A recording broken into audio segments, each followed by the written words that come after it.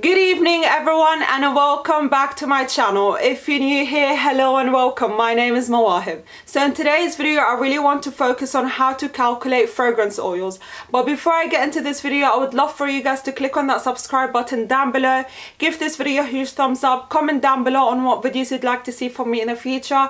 And please don't forget to turn your post notifications on so you guys can get notified every time I post. So with that being said, let's just get straight into it. So I've been making candles for over a year now and I love candles. I love making them. The one part that really gets me a bit confused, or maybe the one part that probably is not my favorite in the candle making process, is actually the maths part. Maths is not my strongest point, but I work on it as much as I can because I do need it in working out my wax and my fragrance oils in my candles. So luckily I've come across a video about a few weeks ago, I'm not too sure when exactly, but the video is called How to Calculate Fragrance Oils, and I'll pop that video in the description down below. That video is by someone named Stacy, who is the owner of Mother Naked, or the founder of Mother Naked, and she actually, within her video, she referenced a blog.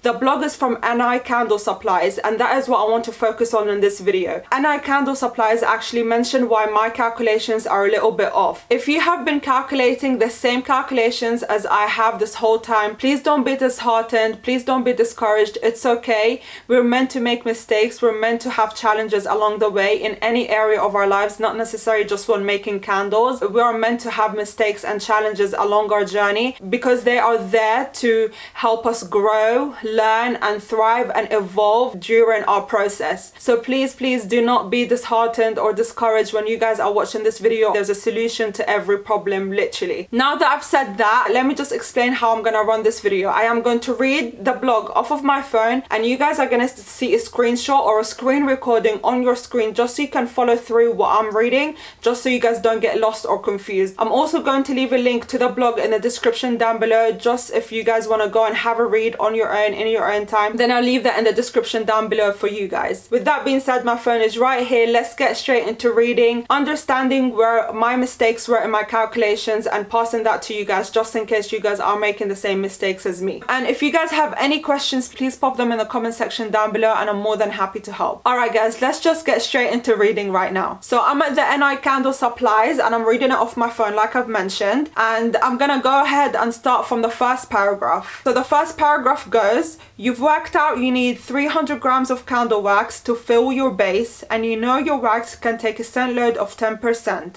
So you take 10% from 300 grams, which is 30 grams. Therefore you need 30 grams of fragrance oil and 270 grams of wax. Pretty straightforward, right? Moving on, before we go any further, let's talk about what you've done so far and what issues you may run into.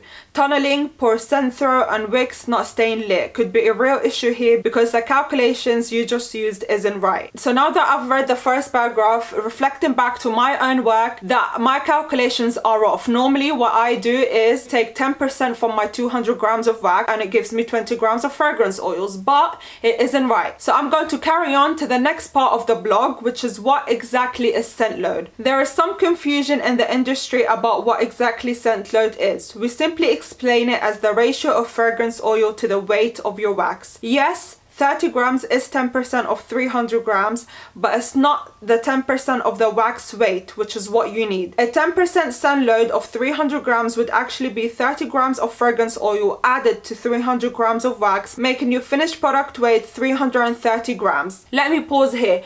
So right now that I'm reading it out loud with you, I've obviously read this blog a few times just to help me understand where my mistakes are and why my calculations are wrong. I'm going to explain it to you guys, of course, out loud as well, just so you guys can understand why my calculations are wrong. Let me take my 30 centiliter candle container as an example so you guys can understand it better. So what I do is I measure 200 grams of wax for my 30 centiliter candle container, and then from that I measure 10% of fragrance oil, which is 20 grams of fragrance oil. So what I do at the end, I add my 20 grams to my 200 grams of wax, and that actually gives me a total weight, a total product weight of 220 grams, which is actually quite off. Now that I'm reading it out loud, it makes much more sense. I'm not supposed to have an overall weight of 220 grams. I'm actually supposed to have an overall weight of 200 grams. Am I making sense, or are you guys lost? If you guys are lost or confused in any shape, way or form, please pop them in the comment section down below. Let me just move on to the next part of the paragraph. Adding 30 grams of oil to 270 grams of wax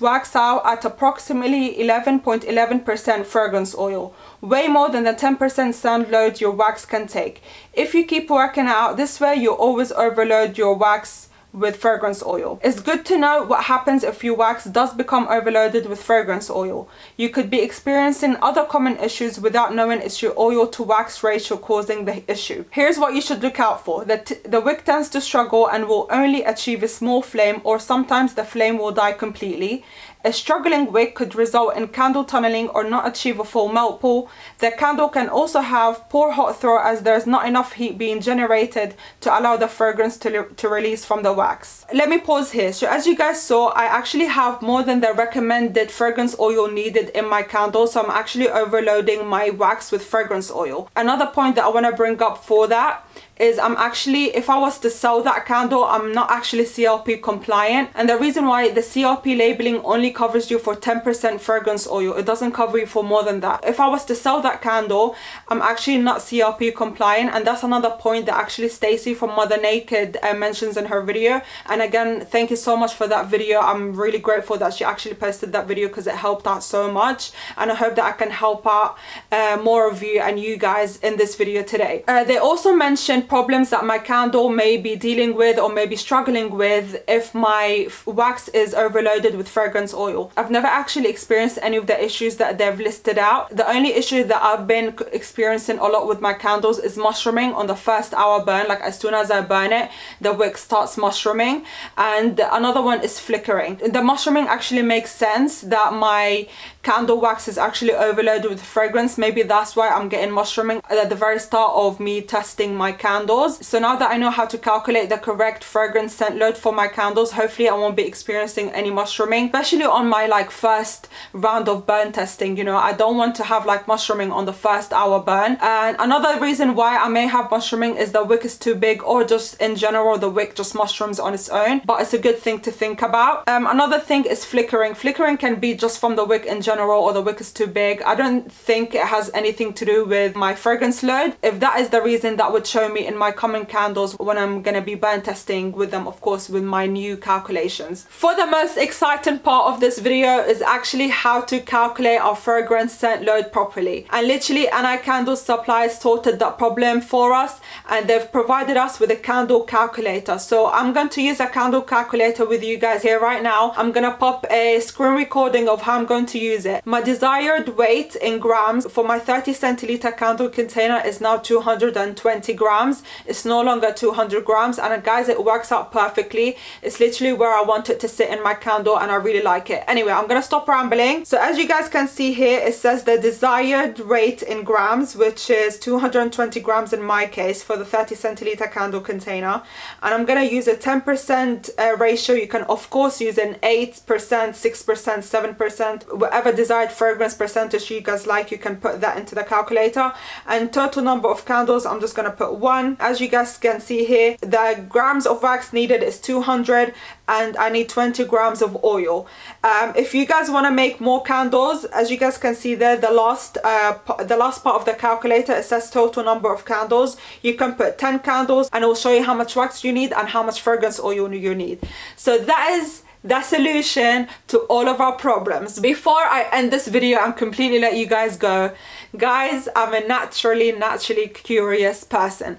I love knowing the reason behind my numbers. I want to know the reason why to everything, the why, the how, the where, you name it. I just want to know. I want to know more. I always want to know more. So for me to, yes, it's super easy to just put in the numbers that you need for your candles and it's done for you. But for me personally, I love knowing the reason behind the numbers, which is why I done even more research. I actually watched a candle creator who's from the US, and she's literally one of my favorite candle creators in the US, and she has a video up on a formula for fragrance oil and wax, and I've actually been testing that formula out in my own time, as well as using the candle calculator. So I've been working with that formula for a few weeks. I'm trying to get my head around it, and it's pretty straightforward. I did have to get used to it a few times, but I thought I'd want to make a part 2 for this video using that candle formula. So I hope you guys don't mind that I am going to be doing a part 2 for this video, and it is going to be a formula to